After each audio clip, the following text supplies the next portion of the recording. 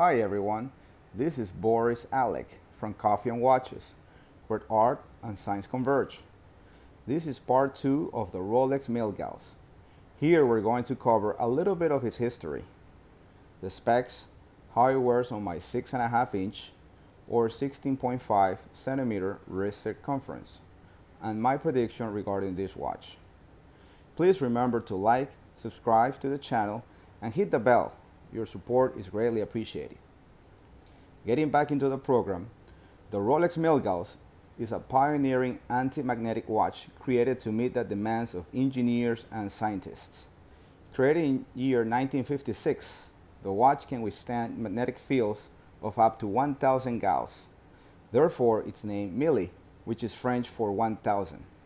The first watch of its kind, the Milgauss combines unique aesthetics and science. The decade of the 50s saw an accelerated growth in technology and science, exposing engineers and scientists to magnetic fields at work and causing damage to watches. Rolex worked to develop a watch that will be able to withstand electromagnetic fields and develop a magnetic shield, a Faraday cage, to protect the mechanical movement. This cage redirects the electromagnetic field around the watch, preventing a direct interaction with internal mechanical movement. After launching the first Milgauss in 1956, Rolex partnered with CERN, C-E-R-N, the European Organization for Nuclear Research, to test the anti-magnetic properties of the watch. The watch was successfully tested. This partnership continues today. Rumor has it that when Rolex created the green sapphire crystal that we have here in year 2007, they did not patent it. Apparently, the process for creating the crystal is very costly and labor intensive.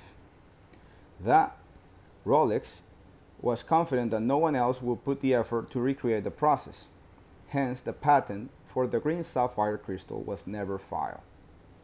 This model that I have in my hands is the Rolex Milgauss reference number 116400GV Z Blue dial. This specific watch was released in year 2014 with this special blue sunburst dial that we see here. The latest generation of the Milgauss was introduced in year 2007 in Baselworld. 3 models were released: the white dial and the black dial with a clear sapphire crystal. The third one was a black dial with the green sapphire crystal. This model that I'm showing is the Z Blue dial with the green sapphire crystal, and it was released in year 2014. As a side note, Baselworld used to be one of the biggest watch fairs in the world, where watch brands will introduce their latest creations to the public. Unfortunately, Baselworld is no longer in existence. However, there's a new event that is called Watches and Wonders that took over its place. Going back to our main subject, this Milgauss surprised watch collectors and enthusiasts with a green sapphire crystal and orange lightning bolt seconds hand that we can see here. The watch is 40 millimeters in diameter. Its thickness is 13.1 millimeters. It has a conical slope, high polished bezel, which helps in sliding it underneath any dress cuff. The lock-to-lock distance is 49.1 millimeters across the wrist. The lock width is 20 millimeters. The watch has a solid case back, solid end links, solid center links, and a milled out steel clasp. This timepiece is made out of 904L stainless steel, which is superior to traditional 316L stainless steel that is found in commonly many other brands. 904L has incredible high corrosion resistance. This type of steel contains more chromium, molybdenum, and nickel than 316L steel. It also contains some copper, manganese, and silicon, which improves corrosion resistance. This model has polished center links, polished outer flanks, satin finish on the shoulders. This watch wears true to its lock-to-lock distance because the bracelet can be pulled down and we can see that the locks protrude. The bracelet has been designed with a taper. The clasp is fully polished on the inside and it comes with a 5mm Rolex EasyLink system so that you can add or take out 5mm of additional length as your wrist expands or contracts through activity in hot or cold weather. And I'm going to show that right here. You just pull this guy out, and then if you want to resize it, you just pull it in and you will hear a click. And then to expand it, you will just pull right here and you just gain 5mm. And then you put it back in to reduce it 5mm. It's easy. The reason this model looks thicker when compared to a Rolex Datejust is because underneath the solid case contains a soft iron inner cage around the mechanical movement that protects the watch from magnetic fields of up to 1000 Gauss, hence the word Milgauss.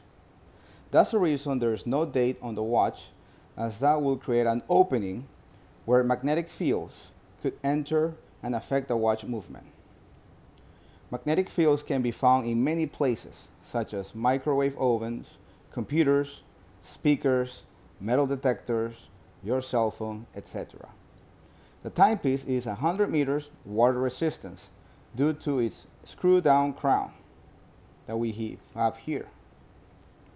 The watch caliper is the 30-31 movement. The dial of this piece is an electric blue with a sunburst finish, which gives us different shades of blue depending on the lighting conditions, as we can see here. The second hand has an orange color with the design of a lightning bolt that reminds us that this watch was created with the idea of electromagnetic fields. This orange color is also present in the name Milgauss at the 12 o'clock location, and also in the Arabic numerals surrounding the 18-karat white gold hour markers. The Rolex crown, hour, and minute hands are also made out of 18-karat white gold. The hour markers glow in the dark so that you can still read the time. The timepiece contains caliper 3131 with 31 joules, bidirectional automatic winding with 48 hours of power reserve. The watch features hacking seconds so that you can synchronize it to a reference time. It also is shock resistance. The movement is COSC certified. COSC is an organization that determines the accuracy and precision of luxury watches using several parameters. In English, this organization is translated as the official Swiss Chronometer Testing Institute. Being COSC certified means that the watch is accurate to -4 to +6 seconds a day. This Rolex watch has this certification and more because Rolex gives this watch the classification of superlative chronometer, which is a higher standard imposed internally by Rolex. This Rolex standard goes beyond the COSC certification, giving the watch an accuracy of -2 to +2 seconds. This accuracy is superior to many watch brands. The watch wears comfortably and well on my 6.5-inch circumference wrist, as you can see here.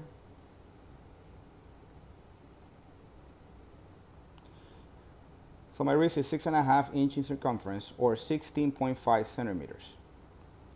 There's a good clearance between the edge of my wrist and the tip of the watch locks. Now, many rumors are floating around saying that Rolex might discontinue this model in 2023. Others say that the watch will get a makeover. My prediction for this watch is that Rolex will refine the model. I believe the potential new model will have crown guards to make it sportier, which in this case will protect the crown here. A new movement could be incorporated. Most likely the 3200 series caliper, which will provide approximately 70 hours of power reserve as opposed to the existing 48 hours. And the watch thickness might get reduced if the 3200 series caliper movement is used. Let me know what you think about this watch. Do you like it, or would you choose a different model? What's your prediction about this timepiece? Let me know in the comment section below. And please remember to like the video, subscribe to the channel, and hit the bell so that we can do this again. Thank you, and enjoy your watches.